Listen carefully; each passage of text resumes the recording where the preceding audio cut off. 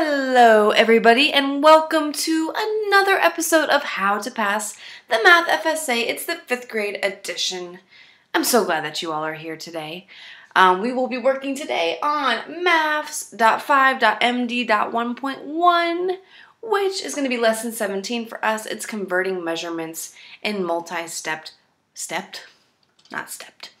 step word problems. So, without further ado, let me teach you. Everybody, here is example number 1. It says Michaela is measuring a distance for a race.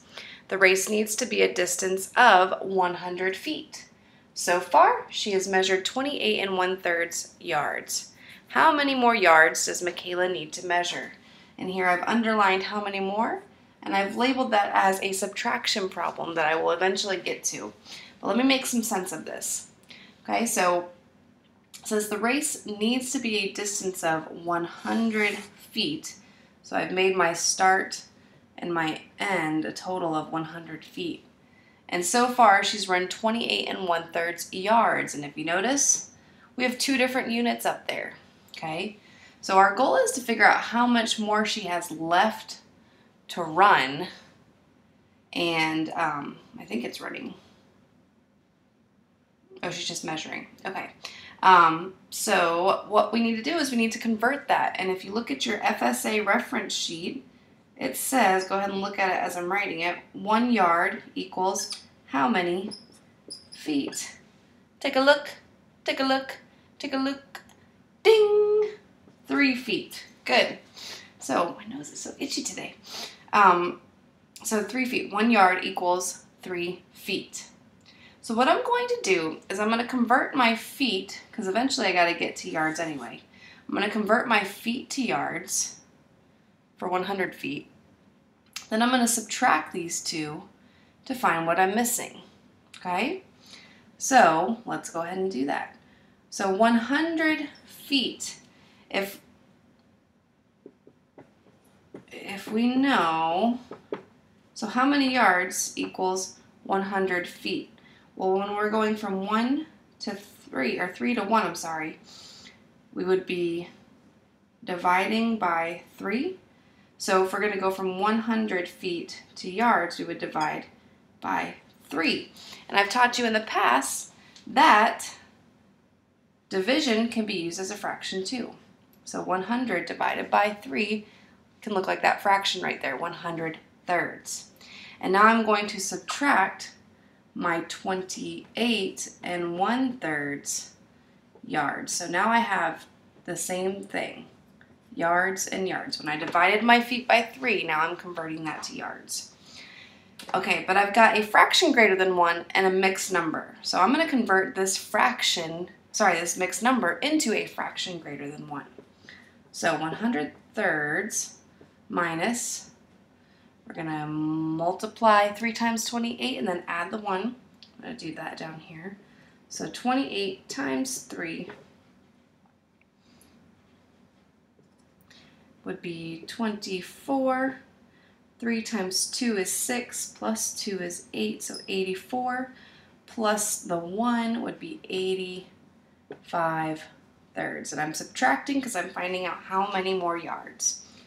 So when I add or subtract, the denominators match, which they do, yay! And now I just subtract across, except my denominator is just going to come over, so I'm going to bring that there. 100 minus 85, 0 minus 0, you can't do, so we're going to do. This becomes a 10, then it becomes a 9, because this guy needs a 10.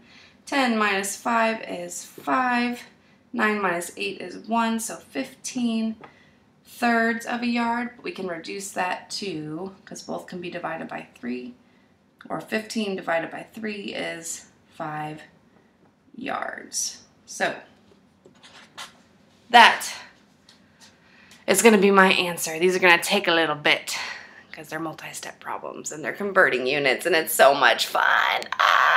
Where's my head? There it is. All right, example 2. A mall weighed a turkey at the grocery store. The turkey weighed 7 pounds 6 ounces. How many total ounces did the turkey weigh? Okay, so we have that the turkey weighed 7 pounds 6 ounces. I'm going to shorten it there. And we're trying to find out how many total ounces. So what are we doing here? We've got pounds and ounces, but we need to convert it to just ounces. If you look at your FSA reference sheet, you'll notice that 1 pound equals 16 ounces. So 7 pounds, we already know the ounces. 7 pounds is going to give you how many ounces? So 1 to 16, from 1 to 16 we're going up, so we're going to be multiplying by 16. So we're going to multiply 7 times 16 to get our total number of ounces. So I'm going to do it over here, 16 times 7. 6 times 7 is 42. 7 times 1 is 7, plus 4 is 11, so equals 112 ounces. But we also need to add on our 6. So 112 ounces plus the 6 we already know would be 118 ounces, which is D. And this is a two-parter question. This is part B down here. After she cooks the turkey, it weighs 6 pounds, 14 ounces. What is the difference in weight after the turkey is cooked? So when we're looking for the difference, we are subtracting the two. So we need the original minus what it now weighs to get that difference. So the original weight was 7 pounds, 6 ounces, and now the new weight is 6 pounds, 14 ounces, and you can just subtract these two like a typical subtraction problem. The only difference is, the only difference is that we can't do 6 minus 14. So what we need to do here is take away one of our pounds, so that would be 6, and each pound equals 16 ounces, so we're going to add on those ounces over here. So if I were to rewrite that, that would be 6 pounds, and then 6 plus 16 is 22 ounces, and now it's easier to subtract. 22 minus 14 is 8 ounces. 6 minus 6 is 0 pounds, so we don't even need that. So just 8 ounces is your answer. Example 3, it says select all the measurements of capacity that are equal to 96 fluid ounces. All right, once we are talking about capacity with gallons and cups and pints, we're going to use something that you are going to have already written on your FSA answer sheet. So this is a test tip. As soon as you begin your FSA math test, you're going to have that reference sheet, hopefully a hard copy of it. All right, when you get that, or let's say that you don't get the reference sheet, because there's one also on the computer, you're going to get a scratch piece of paper. So whatever you get, as soon as you begin the test, this is the very first thing that I want you to do, just to get it out of your brain and onto paper. Okay, put a big G for a gallon. Okay, let me make that actually even bigger just for representation's sake, because it's big. All right, gallon. Each gallon has 4 quarts. Okay, Q, 4 quarts. Inside each quart, there are 2 pints. 2 pints inside each quart. Okay, inside each pint, there are 2 cups, 2 cups, 2 cups, 2 cups, 2 cups, 2 cups, 2 cups, 2 cups. All right, and inside of each cup equals 8 ounces. Okay, that's the very first thing that I want you to write once you start cracking open that FSA book. Okay, boom, big G, 4 Q's, 2 P's in each Q, 2 C's, 2 cups in each P. Okay, and then your cups equal 8 ounces. So which ones equal 96 fluid ounces? Well, 12 cups. If one cup is 8 ounces, then 12 cups would be, then 8 cups, 12 cups, which are each 8 ounces would be 96 ounces, and that's what we're looking for. So this equals 96. Yes. All right, 8 pints. 1, 2, 3, 4. Each pint, let's start with 1 pint. 1 pint has 2 cups. Each cup equals 8 ounces. So 8 plus 8 is 16. So each pint is 16 ounces. So 8 pints times 16 ounces. I'm going to flip that around to make it easier. 6 times 8 is 48. 8 times 1 is 8 plus 4 is 12. 128. No, we want 96 fluid ounces. All right, 4 pints and 4 cups. So if each pint is 16, so 16 times 4, that would be 64. 4 cups, each cup is 8. 4 times 8 is 32. And when we add them, we would get 96. So yes, this would be 1. All right, what about 3 quarts?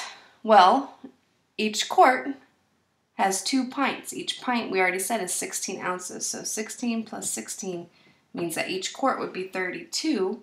So 32 for each quart, there's 3 quarts, times 3 would be 96. Yes. And then 2 quarts. 1, 2, and 3 cups. So we know that each quart is 32, so that would be multiplying by 2 quarts. That would be 64. Plus our cups, 3, and each cup is 8 ounces. 24. If I add those two together, I can already see that it's not going to be 4 plus 4 is 8, which is not going to give me that 6 for 96. And then 6 plus 2 is 8, so that's 88. No. So those are all the correct answers. And remember, for multi-select problems, guys, you need to mark all of the correct answers in order to get that point. All right, everybody, we're on the last problem. This is example 4. It's a table response, so we're just going to enter the data right into the table. It says, enter the correct measurement values to complete the table. So we've got kilometers in this column, meters in this column, and centimeters in this column.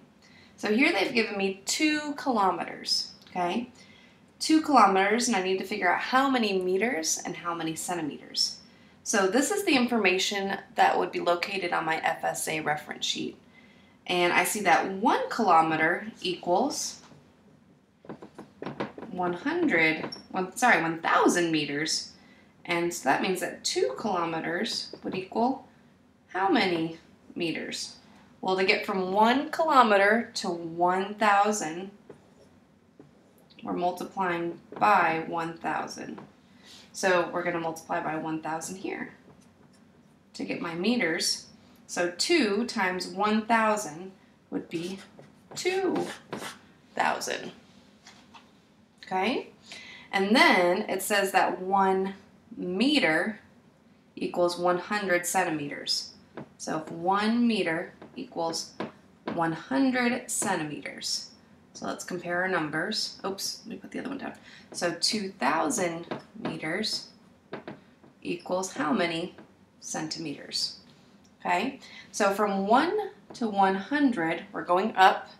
So we're going to multiply, and you multiply 1 times 100 to get 100. So 2,000 times 100.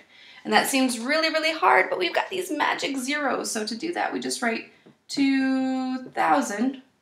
We're multiplying by 100, so we just add on 1, 2 zeros, 1, 2 zeros, and 1 tens, hundreds, comma.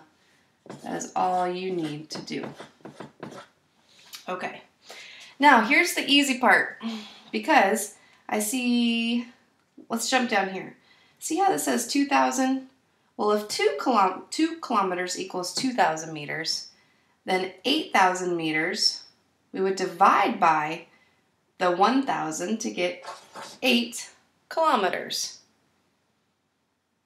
And then we would multiply by 100 to get, so write our original 8,000, multiplying by 100, so add on 2 zeros, 800,000 kilometers. Okay, so to get from centimeters, 400,000 centimeters, to meters, we would divide by 100.